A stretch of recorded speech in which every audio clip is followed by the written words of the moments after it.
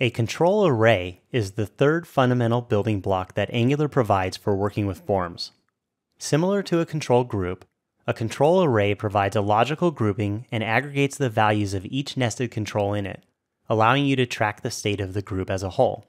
But one thing unique to a control array is that it's designed to support dynamically adding and removing controls to it. Think phone numbers or email addresses, data that you want to allow users to add more than one of. The order sheet has a section for what this deli affectionately calls weird requests, allowing a user to add line items for each weird request they may have. It's a perfect candidate for a control array. Over in the order sheet component TS file, in the build form method where the order sheet form object is being set up, I'm going to do a quick little refactor here to move this other notes property down near the bottom to make this form model representation similar to how it is in the UI.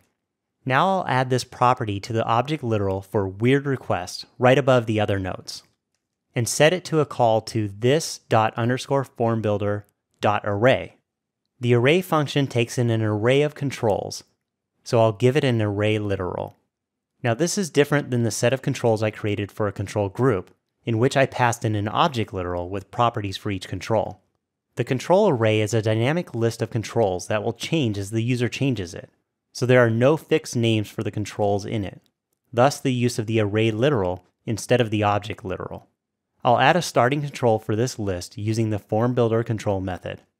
So this gives the form model an array named weird request that will be a collection of values coming from the controls that are in this control array collection at any given moment in time. I'm going to want to allow users to add and remove requests to this list. So while I'm in the code, I'll add a method for each of those events that I can wire up in the template later. Before I add these methods, I'm going to add a property on the class to store a reference to the control array for weird request that I can use in the template to loop out and render the controls in that array. I need to import the control array class from Angular. Again, all of these form goodies are located in @angular/common, so I add control array to the import list from that. Then up at the top of the class, I add a property named weird request controls and use some TypeScript to set its type to control array. So :control array, semicolon.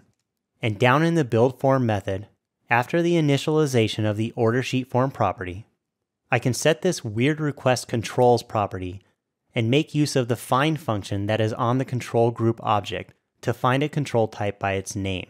So I call this.ordersheetform.find, give that a string value of weird requests, the name I used for the control array I created. And the editor is telling me that something's not right. The find method has some type hinting that specifies it returns a type abstract control, which is a base class that control, control group, and control array all inherit from. This is what is causing this notification here. It's TypeScript doing some type checking for me and warning me. But it's easy to deal with. All I need to do is add a type assertion. I can do that by stating that the find method is returning a value as a control array. So I add a space followed by the keyword as, then another space, and a class named control array. Okay, I need to add those event methods. First method will be onAddWeirdRequest. This is going to be a public method so that it can be used from the template. In this method, I'm going to push a new control onto the weird request controls control array. So I call this.weirdRequestControls.push. And I use the formBuilder's control method to create a new control. The other method I need is onRemoveWeirdRequest. This method will take in an index of the location in the control array for the item to remove. So I can name that parameter index. And in the body of the method, I can call this.weirdRequestControls.removeAt and give it the index. And with that, I have the weird request form representation created and the methods written to help the template dynamically change it as the user changes it.